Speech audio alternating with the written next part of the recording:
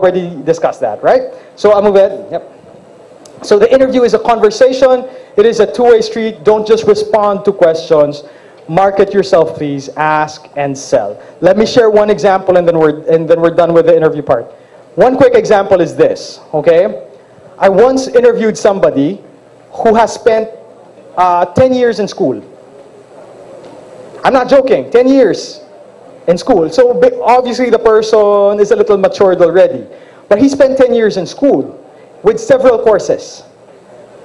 I'm not sure if you can relate to that. Hopefully not, okay? So I asked this person, so tell me about your educational background. It looks like you've spent 10 years in school and you've had different courses. But the person was able to graduate, okay? But it took him a while and took several courses. What happened here exactly? So the person told his story. Now, don't just respond to questions, ask and sell. Let me give you two responses. Are you with me? Still with me? Let me give you two responses. The first response belongs to a candidate who does not think like a merchant candidate. I can respond to this question like this. Well, I didn't really know what I wanted until I took this course and finally I graduated. Is that a response to my question? Yes, it is actually. Okay, I asked him, why did it take you too long to graduate? And why several courses? He doesn't know what he wants. That's an honest response. I didn't really know what I wanted until I got this course, and well, I just wanted to graduate, and finally I did. That's fine. But is that the response of somebody who thinks of job applications as marketing? Is that a marketing type of response? No. How do you attack that question? How do you respond from a marketing perspective? This is it. Well, I didn't really know what I wanted when I started going to college. So it took me a while. It took me several courses, and I had challenges. I wasn't very keen on my attendance. But then, later on, I learned from my experience. This is it. This is the marketing part. He gave the facts. I didn't know what I wanted. Sure. I was not a very good student. Sure. But this is the marketing part. But then, I learned from my experience. I learned the hard way. I learned from my experience. And eventually, I got a course that I was interested in. And I had to change my mindset. I had to come in early for school. I had to come in for my classes. And eventually, I got the degree that I wanted. And it took me a while, but I learned from my experience. And I hope that it's going to be helpful when I enter this organization. Is that a marketing response? It is. Why? Because you mentioned the challenge. You mentioned a mistake. That's true. You mentioned an error probably that you have done. But you responded in a way that you mentioned how, you explained how you were able to overcome the challenge. And in a sense, you sold yourself as somebody who has mistakes, but learn from the experience. The hard way, sure, but you learn from it. And that's how you marketed yourself. And that's an example of a response coming from a marketing perspective. So do not just respond, but push the case forward. Push it and ask and sell. Do not just respond, sell yourself. Okay? So we've spoken about the interview, we've spoken about the resume. I want to talk about one last item and then we're done. So I want to talk about vision. So we've spoken about how to create the best resume, how to ace the interview, but all of these things would be useless if you don't start with having a vision. What kind of future do you see yourself having? All right, can we move on to the next slide, please? So John Graham, a well-renowned speaker, would define vision as this. A vision is a mental picture of the result you want to achieve. It is a picture so clear and strong, it will help make the result real. It comes from the future and energizes the present. So before you even graduate, I want you guys to start thinking about what you really want. Start thinking about what you really want. Start thinking about goals in life. And then, because your goals and your vision will help you, will guide you, so to speak. That's the word, I guess. Will guide you into applying for a position that is aligned with your vision.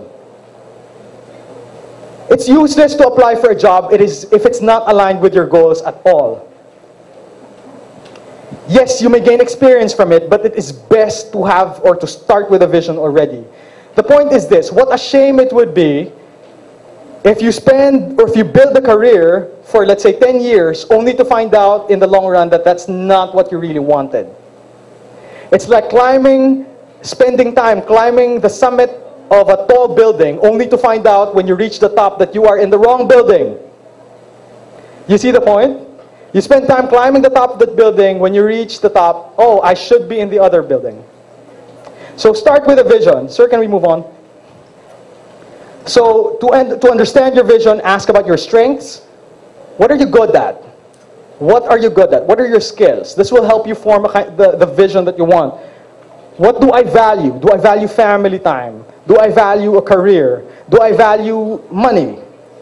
Do I value, am I passionate about traveling the world? And we talked about passion already.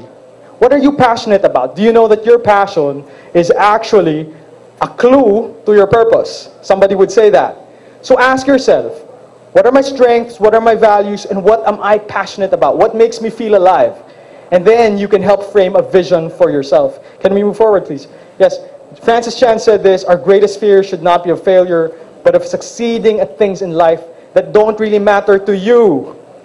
You only think it matters at this point, for example. So as early as now, you have to ask yourself, I go back to this question, what do you really want? What are your goals? Because this will help you achieve the goal or the position or the business that you want in the future. And this is the last slide, just please. Robert Browning said this: a man's reach should exceed his grasp. If this is your grasp, your reach should be able to exceed the grasp. Which means if you have a vision, you need to be able to stretch yourself forward, exceeding what is normal. Okay, so you're pushing yourself basically to achieve something better. So I go back and ask you this question: what is your vision? Stan? All right. So I ask you that question again. All right. What is your vision? Why is that important? Because when you apply for a job, or when you pursue further studies, or when you venture into a business in the near future, having or knowing what you want, or setting down goals as early as now, you get to be able to take specific steps to reach specific goals. And this will help you create the best resume, ace an interview, and get the position or the business that you want in the future by being aligned to the goals that you have already as early as now. Okay, so here's the last or the parting word. Whether you're applying for a job right after this, seeking employment, or whether you're going to pursue further studies, or whether you're going into business in the near future, have a vision for yourself, okay? And I wish you the best and congratulations, okay? I hope you've learned something from the short discussion.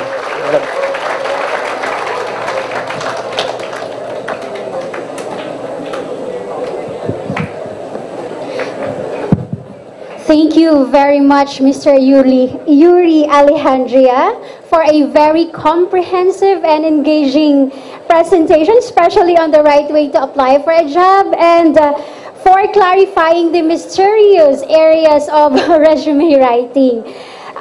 So we have a small token of our appreciation here for you, requesting Ma'am Cheyenne Aberia, our Career Placement Officer, a token and a certificate that reads, Central Philippine University through the Career Placement Office presents this certificate of appreciation to Mr. Yuri Alejandria for sharing your valuable time and expertise as resource speaker during the pre-employment training seminar on the 6th day of September held at the EMC Conference Room, Central Philippine University, Haro, Iloilo City, given this 6th day of September in the 130th year of Central Philippine University, Haro. Signed by Ruela Cheyenne Ciabera, Career Placement Officer and Chair PETS Committee, Dr. Raquel Poliqueo, Director Guidance Services Center, and Pastor James Peter Transporto, OIC, Office of the Vice President for Student Affairs. Sir, again, thank you very much. We owe you a special vote of thanks for being with us here today. So we have now come to the end of this morning's session. I know you're all hungry. So afternoon session will start at 1:15 and the door will close at 1:30 this afternoon. You may now adjourn and enjoy your lunch for a while. One last announcement.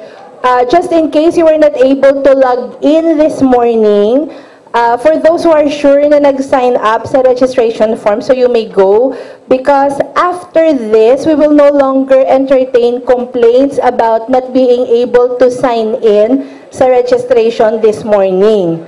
Okay? So, basta kung sure ka mo yung nag-sign in ka mo, then okay na ka mo. But for those ka daw nalipat siya, kung naka-sign in siya, or naguna siya pungko, kindly check. Okay? Thank you.